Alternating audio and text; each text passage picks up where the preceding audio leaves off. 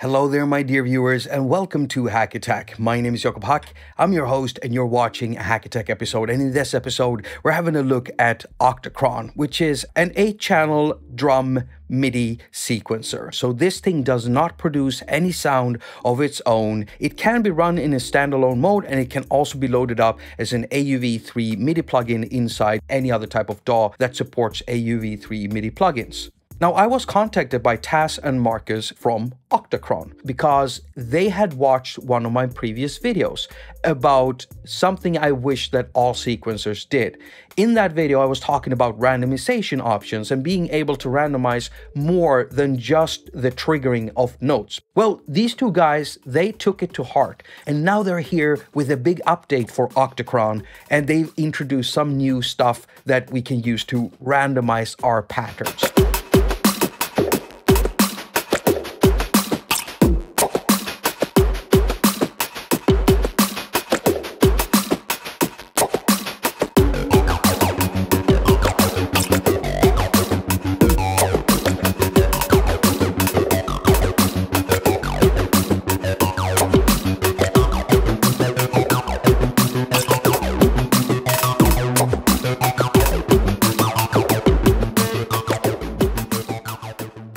Now, since this is the first time I actually feature Octachron on my channel, I want to do a proper walkthrough. I won't be going into everything in the app, but I will be going into enough for any beginners or potentially new Octachron users to just grab the app and get started right away. Alright, so before we begin, I just want to say that you can use Octachron to sequence drum apps and/or hardware, and that's what I'm doing right now. I've got Octachron inside AUM sending MIDI out through my Steinberg UR816C sound interface, and then the MIDI is going out from a cable and into my MC101.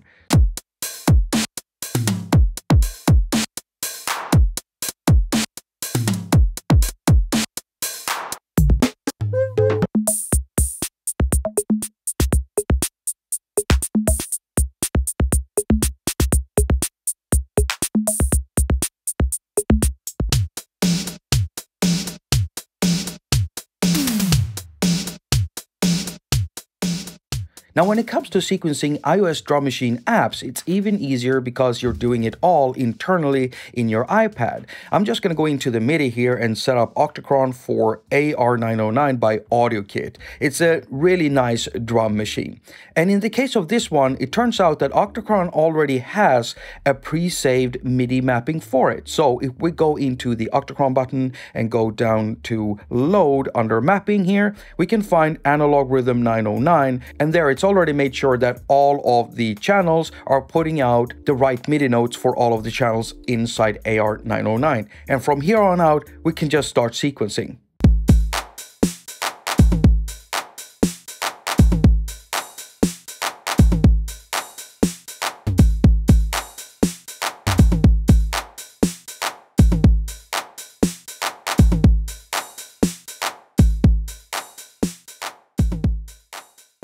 First up here in the upper left corner, we can see the Octachron logo, an octopus. And when we press that, we get to the main menu. Now in here, we can save and load our projects and also MIDI mappings.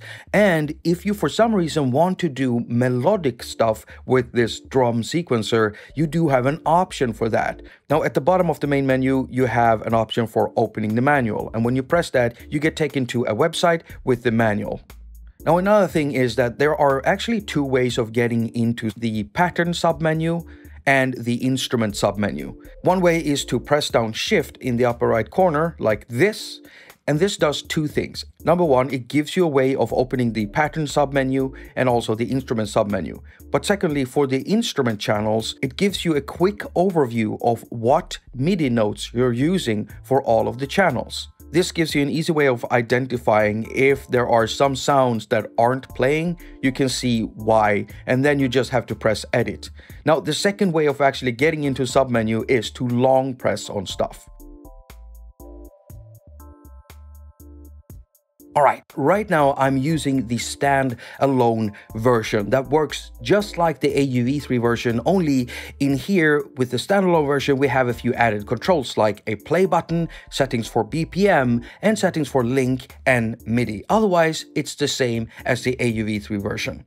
Right here we have our note grid, and there are no hidden menus. You simply just tap where you want notes, or you tap on notes you no longer want in there. Up here, we'll find a row with the 8 patterns we can have, and all of them can be chained into a song. And this can be a little bit tricky to figure out how it works, but if you look closely here, you can see that you have some numbers, 0, 0, 0, 0, 0. You see, if we long press on a pattern like this, we get this menu here, and here we can copy and paste and clear. And if we look at the top here where it says repeats in song, if we increase this to at least 2, go to the next one and repeat that one to 2, and then go and then go to the next one and say that this one is going to repeat once. Then if I go to the beginning here and press play, then you can see that it counts down to 0 before it goes to the next one, and then counts down to 0 before it goes to the next one, and on and on and on and on. That's how you set up the chain of patterns in a song. Now back to the grid here, because if we press the button that looks like a note grid, we can set a clock division, and we can also set up the number of steps up to 32 all the way down to 1. And this is actually a global setting, so when you're setting this to 32, it's making all of the patterns 32 steps long. Now there are some other settings in here, but if you are looking for the swing settings, they're also in the note grid settings. Here you have a regular swing option, but you also have something called swing grid. And if you're into wonky beats, then definitely go in here and experiment with this, because with it you can create some really wonky beats.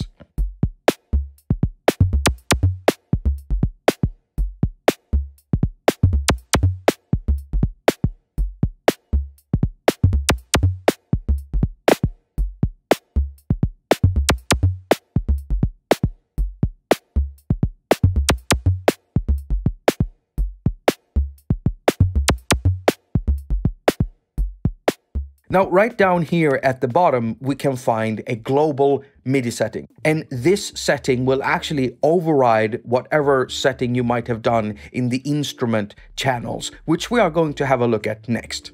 So, to the left here, we have 8 instrument channels, and right now they are named kick, snare, clap, low tom, mid tom, and we can edit this. Long press to get the menu. What I want you to have a look at, if you are a beginner, is to go down here where you have the instrument channel name and also the settings for the MIDI channel and the note. So these are settings you need if you're working with maybe a drum machine or a drum app that might have some weird note mappings. And the nice thing here is that you have a test button. So whenever you're setting it up, well, you can test out what type of instrument you're actually reaching. Here you have some other settings like move and clear row, and what it basically does is if I put in some note here and just long press to get to this menu and press here, we're moving the notes, or we can clear the row.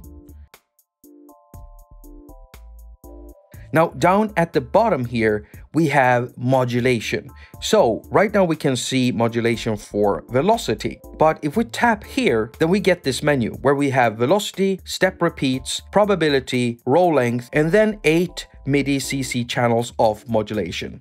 Now to actually turn them on, you have to press edit and then activate this switch, and now you have a brand new MIDI CC channel to modulate stuff with.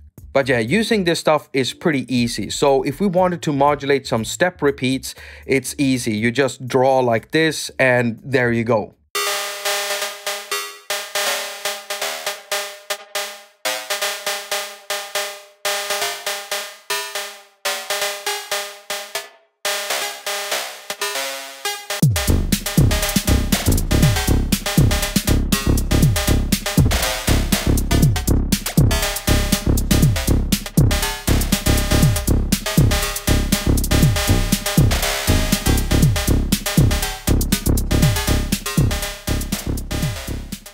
Okay, so first up, there is a way of making patterns. And you can find it through the pattern submenu. So if we long press on a pattern here and we go down here, we can see that we have Smart Randomize right there. If we press this, it will randomize notes for all of the channels. And here we can also move stuff back and forth and up and down. Now, there is another way of actually randomizing stuff, but per channel instead. And we can find that if we enter the instrument submenu. So we long press on the kick instrument here, and here we can see Smart Randomizer and Mutation. Now here we can increase density of notes and randomness and then triggers and then press apply. And as you can see, we can now randomize stuff just for the kick instrument. Same thing if you want to do it for, let's say, the tom here, just randomize stuff to your heart's content.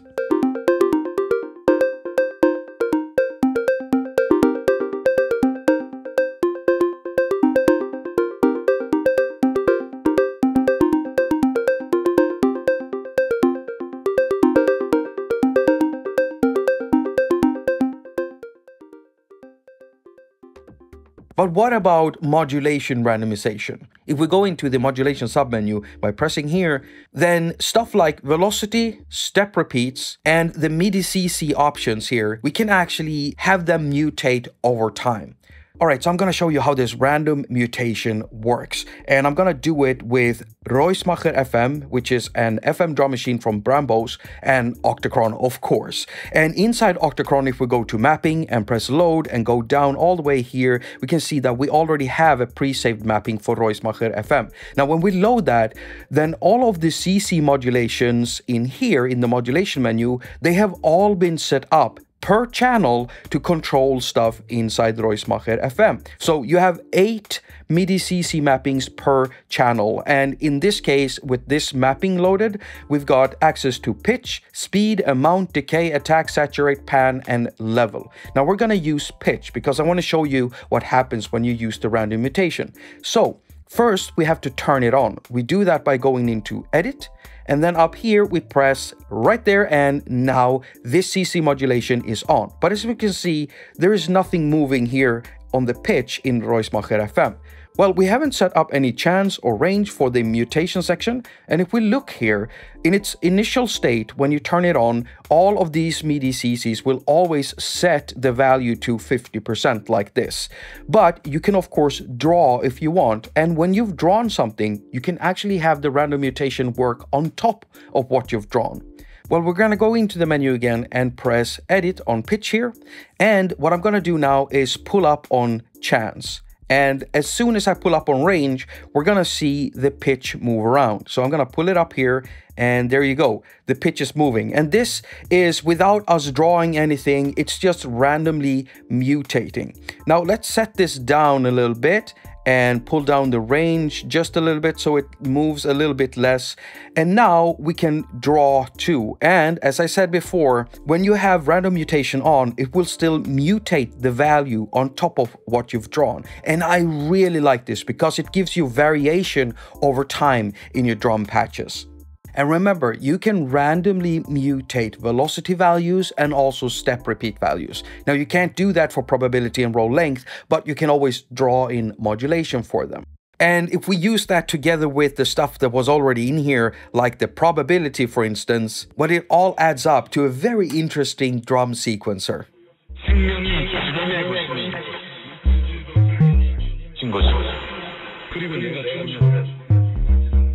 상관이 없음을 알았습니다. 그때 하나님께서 10원도 받은 적 없다. 내가 정말 다 들었던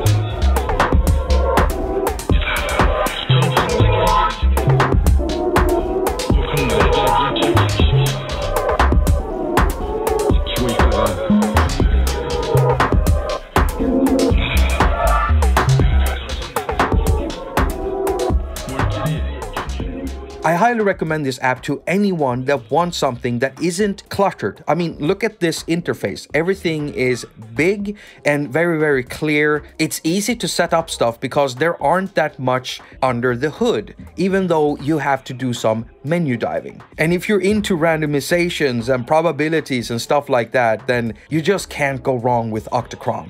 I've put a link to the app down in the pinned comment so you can go get it for yourself. Thank you so much for watching, and if you liked the content, give me a thumbs up on your way out, and if you didn't like the content, I don't really know what to tell you. If you want to support me in a financial way, go check out my preset packs for Trooper and or Timeless 3. If you don't want to do that, check out my music. If you don't want to do that, check out my Patreon or PayPal. And if you don't want to do any of it, that's fine too. As usual, I wish you a very productive week. Now go finger all of your stuff and have a lot of fun doing it.